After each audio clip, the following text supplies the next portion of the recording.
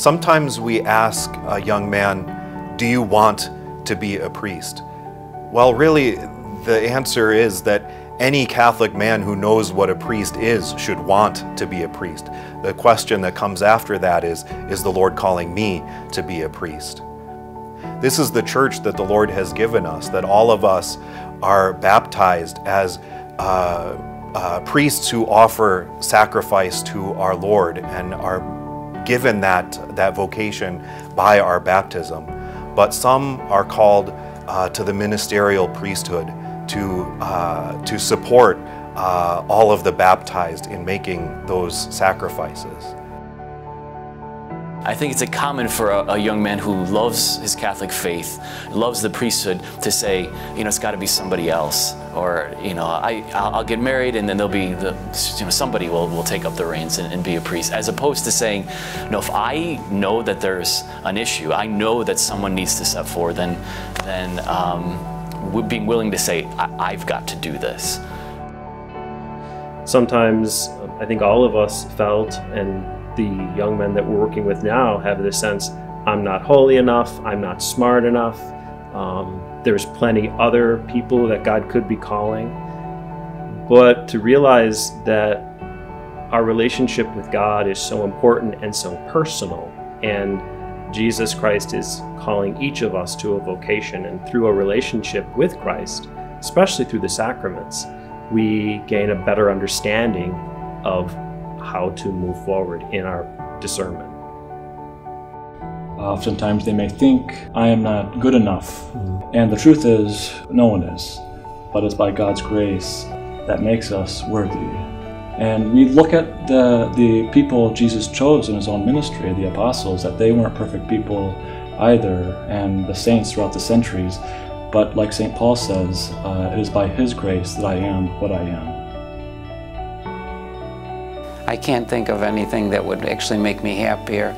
To get up every day and to realize that you're being called to put into practice this vision, which is beyond you, it's greater than you, has a 2,000-year history that has gone through every storm, trial, and difficulty, and yet is marching still into the future. To be a priest, you know, demands a lot. If you take seriously this ministry, this vocation, it really demands a lot from our bodies, from our minds, and from our spirit. And so my role as a priest is not to make others like me and duplicate my vocational story, but my ministry as a priest is to help people be themselves. A candidate for the priesthood is someone who knows that our world is desperate for Jesus Christ, is hurting, that knows that the salvation of souls is of utmost priority. What could be more important, and wants to be a part of that solution, that doesn't want to farm it out to someone else, but just says, I will be a part of that solution. That's fundamentally what it is. And it takes generosity, it takes magnanimity, it takes, again, it's greatness of spirit to say I'm gonna lay down my life that others may have life. One of the problems with discernment, the word discernment, is how it's used or how it's phrased. We'll ask a young man and say, is God calling you to be a priest? Do you have a vocation to the priesthood? And it's almost as if we're asking this young man, does he have this mysterious thing that he has to go on a quest for? He's not even sure what it would be if he found it. Better to phrase it like this. Jesus Christ is asking young men in every generation, some of them, to step forward and to follow him in a really unique way so that souls can be saved. Are you going to respond? Will you be one of the men in your generation to respond to that call? Because someone has to. The souls are out there to be saved. And so in that way, it's more of a challenge. And then part of the discernment involves us, who represent the church, to say, okay, do you have the requisite qualities needed? Can we form those in you? But the first and foremost is there's a challenge. There's a call that is echoing down the centuries. Christ is asking some young men to step up, step forward, and do you want to be one of those? Like, will you? I dare you to be one of those. I mean, it begins with a conversation. It begins with a young man saying, okay, I'm going to make that call, or I'm going to send that email. I've been hesitating on doing that, but I've just got to start a conversation, whether that be with my pastor, whether that be one of the members of this team. The point is, you've got to step forward and say, okay, I'm ready to take the initiative myself. As I talk to young men who are discerning the priesthood, they wonder, can they still have their hobbies, or can they still do the things that make them who they are? And that's the wonderful thing about diocesan priesthood, is that we are still our own individuals, but we share a commonality, a sense of ministry, a reality of ministry with the local bishop in ministering to the people of a particular region. Again, in vocations, it can be scary, but remember, it's not like you're signing your life away. It's not like you're joining the military and you have to commit. You say yes to going to seminary. You say yes to exploring the idea of a vocation. And many men are scared because they're not sure if they're called to be a priest or not. Well, honestly, you can't know until you go to seminary, until the church examines you, until you're in formation. You don't need to know that. You don't need to be sure. But I'd say if there's an inkling in your heart, if there's a desire to do this, I think it's very important to say yes to that. But we need priests because we need the sacraments, especially the Eucharist. The people need the life of God. They need the mercy of God. So vocations are so important because people need Jesus, and the priest is the privileged instrument of Jesus through giving the sacraments. Every Catholic has a responsibility to promote vocations, particularly through prayer.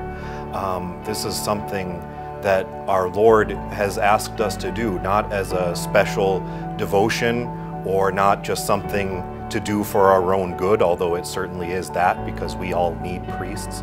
But He gave it to us as a command. Pray to the Lord to send out laborers for His harvest. And you know, there's an easy way to do that and there's a hard way to do that. The easy way is to do that and no more, to say, Lord, I need a priest to come from somewhere to where I am and care for my soul in whatever stage of life I'm in. The hard way, which I would challenge all of the people in our diocese to do, is to pray, may the Lord raise up a vocation from my own community, from my own parish, and if you dare, from my own family, to serve the church here in this diocese.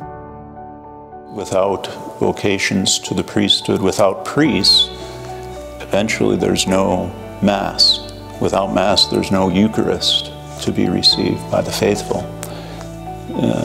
Same thing without priests, there's no opportunity for confession. So as we experience a vocation shortage, ultimately, you know, that comes into jeopardy is, you know, the holy sacrifice of the Mass, the opportunity to celebrate confession, anointing of the sick, the sacramental life of the church and of the faithful, you know, is in jeopardy.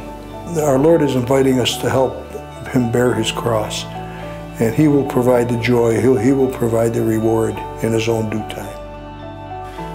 Wherever the Catholic faith is lived robustly, fully, uncompromisingly, vocations are almost the natural result of that. So one of the best ways of promoting a culture of vocations in the diocese is for all of us to live the Catholic faith fully and appreciate the gifts that God has given us in the priesthood, and then of course want to make sure that those are provided for the next generation. If you're a young man in the Diocese of Rochester, if you receive the faith here in the Diocese of Rochester and receive the sacraments here, will you help us to make sure that the next generation receives the sacraments as well? Would you be willing to step forward and lay down your life to join us in the brotherhood of the priesthood so that others may have life?